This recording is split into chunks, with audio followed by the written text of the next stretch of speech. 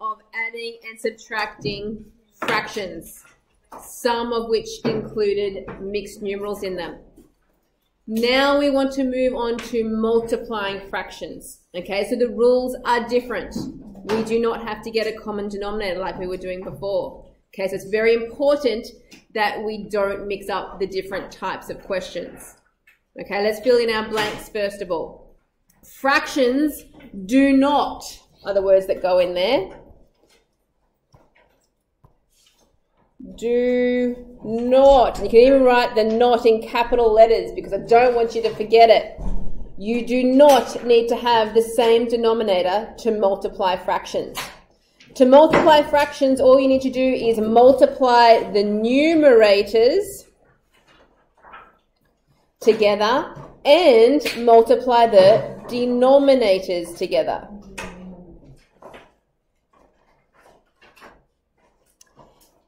Now that's very simplistic form. There is some extra stuff to note on that though. If possible, we want to simplify or divide or cancel, all those things basically mean that we're doing the same thing. We want to simplify our fractions first. Okay, now to do that, we're going to be doing something called cancelling. And cancelling can be done either vertically or diagonally. Basically, anywhere on the top of a fraction with somewhere on the bottom of the fraction, if you can divide by 2 or any common factor to simplify, then we're going to do that. Okay, but it needs to be one on the top and one on the bottom, not both on the top, for example. It has to be one top, one bottom. Okay, that's the second dot point here. Cancelling can never be done horizontally. Okay, always one on the top, one on the bottom. A whole number can be written as a fraction with a denominator of 1. We've seen that already in our other questions, so just a little note of that in here. Anytime there's a whole number, you always put it over 1. The word of means to multiply or to times or lots of. All of those things mean the same thing. Of, times sign, times, lots of, product. All of those things mean multiplication. So that last space there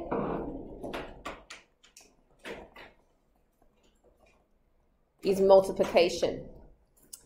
Final answers must always be written in simplest form. That's right.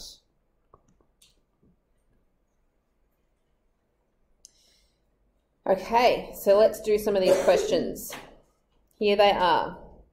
Question number 1 says to find 2/3 of 15 bananas. Now, the working out. 2/3 is my starting fraction. Don't yell out, please. 2/3. The word of, I just mentioned before, means to multiply. So we make that a multiplication sign. And we're going to multiply that by 15. Now that's a whole number, and one of the things we just mentioned, any whole number should always be put over 1. Okay, so I've put that in orange there. I'm putting that whole number over 1. So that is my problem. Now I want to solve it, preferably without the calculator. So the first thing that we want to do is we want to look for things that we can cancel, and this is the diagonally or on top of each other. So, for example, the 15 and the 3, so they're diagonal. Both of those numbers can be divided by 3. Okay, so I'm going to do that. I'm going to cross out the 15. 15 divided by 3 goes 5 times. And 3 divided by 3 goes once. Okay, so I have simplified. I've cancelled off there. Once I can cancel no more, which is now, I multiply what is left. And to do that, you multiply the top numbers together. So I have 2 times 5, because that 15 is cancelled off. 2 times 5 is 10, over 1 times 1, which is 1. Multiply the tops together, multiply the bottoms together. Now 10 over 1 is just equal to 10. Okay, so that would be the most simplified way to write that solution. Let's practice it. That's confusing. Yeah, Okay, it's the very first question. Timor, don't yell out, please. It's the very first question. Let's try it again. Question 2, we want 3 over 10 of 50 lollies. So like I did last time, 3 over 10 is my starting fraction. The word of means to multiply, and I'm multiplying that by 50, and I'm going to put that over 1, because any whole number always goes over 1. There's the problem. Now we look for cancelling. So usually you check diagonally. That's the most common places you'll find cancelling. And here it is diagonal, the 10 and the 50. Both of those numbers divide by 10. Try to find the biggest one. Yes, 5 would work, but 10 is bigger. Okay, the biggest number possible. If I divide by 10, so very neat with your cancelling off, because otherwise it gets confusing what's left to multiply at the end. 10 divided by 10 goes once, so you cross it off and put a 1. 50 divided by 10 goes 5 times. Okay, so those ones I have simplified. You could check the other diagonal as well, 3 and 1. 1's not going to simplify down any further. Okay, so that one's not going to simplify. So I've done the simplifying. Last step is to multiply the tops together and the bottoms together. So on the top, 3 times 5 is 15. On the bottom, 1 times 1 is 1. If there is a whole number on the bottom, we can just write that as 15. Okay, so that's it. Done again. So those two questions were both a little bit wordy because they had the of in there, but they're the same kind of questions as these ones here. 2 over 3 times 1 over 5. It's just we don't have the words in there. There's the question straight up. So the first thing that we do is look for cancelling. So I'm checking the 2. The 2 and the 5, no, I can't divide those by anything. I check the 3 and the 1. No, they're not going to cancel either. There is actually nothing in there that is going to simplify, which happens, okay? That's right. So since there's nothing to simplify, all I can do is times the tops together. 2 times 1 is 2. And times the bottom together, 3 times 5 is 15. Okay, now, on the off chance that maybe you missed something, maybe in there we might have missed something that we could have cancelled, you could check if your answer is completely simplified by typing it in your calculator. So just the final answer there, if you type in 2 over 15, no, I pressed the equals button and didn't simplify it any further. It's just a way of checking to see if there was something that you should have cancelled off. Okay, but there wasn't. So let's try it again. Question 4. We have 3 over 4 times 8 over 9. Looking for cancelling. The 3 and the 9, looking diagonally there. Both of those numbers can divide by 3. So let's do that. 3 divided by 3 goes once. 9 divided by 3 is 3. Okay, let's check the other diagonal. I've got an 8 and a 4. They will also simplify if I divide by, what should I divide by? 4. I thought you might say 2, but I didn't trick you. Well done. You could divide by 2, but you always want the biggest number, which would be 4. So the biggest number you can divide by is 4. So let's, 4 divided by 4 will go once, and 8 divided by 4 goes twice. So everything in there got a little bit smaller, got cancelled down. Once everything is simplified as much as possible, we times the tops together. 1 times 2 is 2.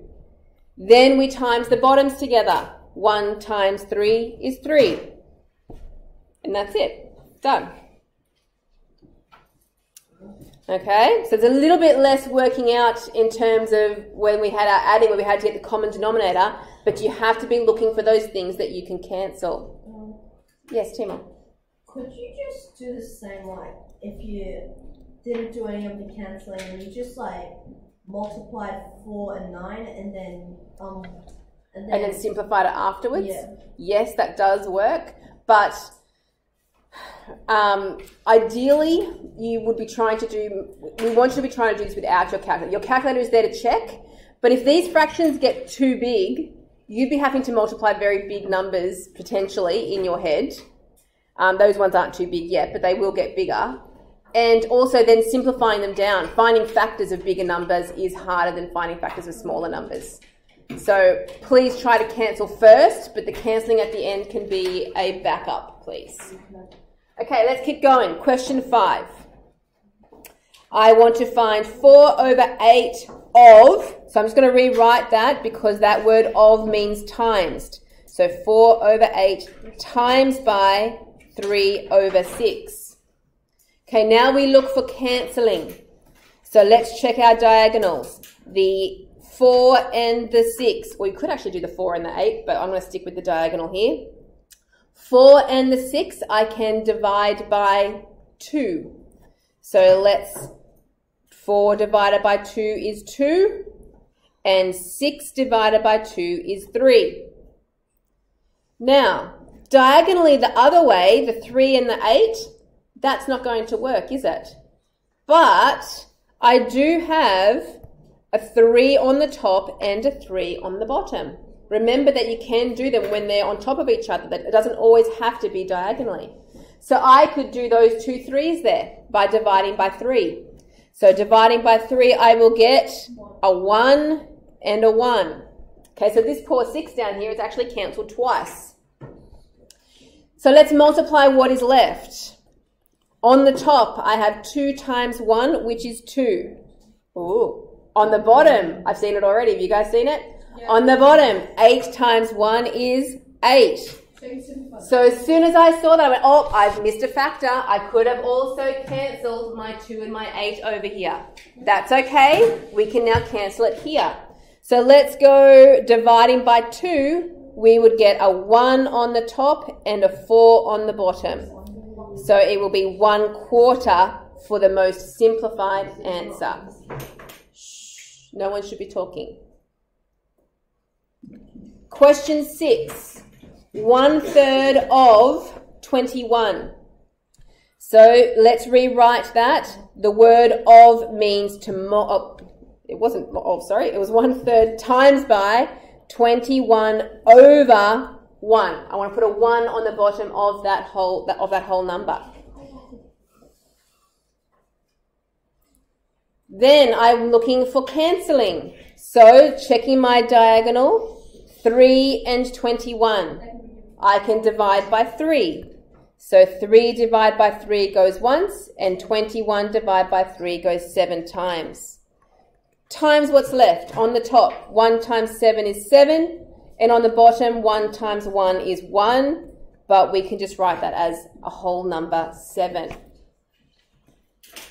I'm going to start moving some people up the back there. You need to stop talking. Last chance. Next page. Question 7. By the way, guys, marks are allocated to the cancelling part. I do need to see that cancelling when you're doing these questions. So question 7, I have 2 over 5 of 30. So that means 2 over 5 of means times. And the whole number 30 gets put over 1. Then we cancel. So the diagonal, the 5 and the 30, I can divide by 5, which would give me a 1 and a 6. Dividing each of them by 5. That's the only cancelling I can do, so I'm going to times what's left. On the top, 2 times 6 is 12, and 1 times 1 on the bottom is 1, or just 12. Okay, getting easier? Yeah. Good. Question 8. 2 over 11 times 22 over 24. It's already written in the correct way, so we can go straight to cancelling. I can cancel the 2 and the 24. I can divide by 2. So that will give me 1, because 2 divided by 2 goes once, and 24 divided by 2 is 12. I can also cancel the other way. The 11 and the 22 both divide by 11, giving me a 1 and 2. There is still more that I can cancel. The 2 and the 12 on top of each other can both be divided by 2. So that would give me 2 divided by 2 is 1 and 12 divided by 2 is 6. Okay, so we just keep cancelling until we can cancel no more. Then we multiply what's left. 1 times 1 is all that's on the top. That makes 1. On the bottom, 1 times 6 is 6. Okay, the 1 is on the top. It has to stay. It's only when the 1's on the bottom that you don't write it, okay? Question 9. Looking for cancelling, checking those diagonals. 8 and 4, I can divide by 4, the biggest number. So that would give me 8 divided by 4 is 2, and 4 divided by 4 is 1. Going the other way, 15 and 5, I can divide by 5, which gives 5 divided by 5 gives 1, and 15 divided by 5 is 3. Times the top together. 2 times 3 is 6. 1 times 1 is 1. I'm just going to leave it as a 6. Okay? And one more question, number 10. Checking for cancelling, checking those diagonals. 6 and 30. I can divide by 6, giving 1 and 5. Going the other way, 7 and 21. Those two numbers will divide by 7. 7 divided by 7 goes once, and 21 divided by 7 goes 3 times. Let's times what's left. On the top, 1 times 3 is 3, and on the bottom, 1 times 5 is 5. Okay, we need to practice. This is a very new skill.